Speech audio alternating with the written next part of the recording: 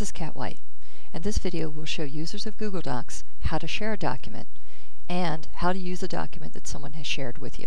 So here I have a Google document already opened.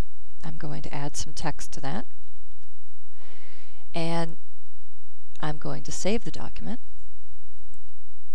and you can see the save name at the top. And now I'm going to share the document.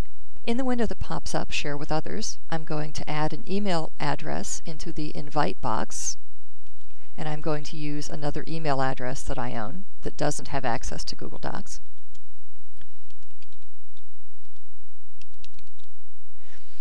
And I'm going to invite this person to edit the document, which means that they can make changes. And then from the lower part of the box, I'm going to choose Send. What that does is send an email to the person letting them know that they've been invited to share this document. Now you'll notice that under People with Access, there is the email address of the person that I have shared this with. Notice also that at any point I can remove a person from editing a document. And so now I'm going to click Save and Close. And that's all there is to the sharing part of sharing a Google Doc. Now we're going to talk about how to share a document that you've been invited to share. So here I have switched windows to the email box to which I sent the invitation for the Google Doc. And here you can see the address for the email that I sent out for the invitation, and here is the subject, the title of the document.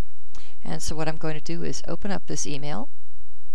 I'm going to click on the address for the document. When you click on the link, you will get this view of the Google Doc that has been shared with you. It is not editable from this window. And so what you need in order to edit it is either log in. If you already have a Google Docs account, you can sign in with your Gmail account or the email address that you have used for that. Otherwise, if you don't have a Google Docs account, you may now create one. Simply click on the Create an Account button, and that brings up this form. Very simple. You can use any email address that you have. Simply type in your email address, your chosen password, re-enter the password, and type in the very hard to read letters here. Accept the terms of service at the bottom, and then that will create your account for you. And at that point, you may edit the document which has been shared with you in Google Docs.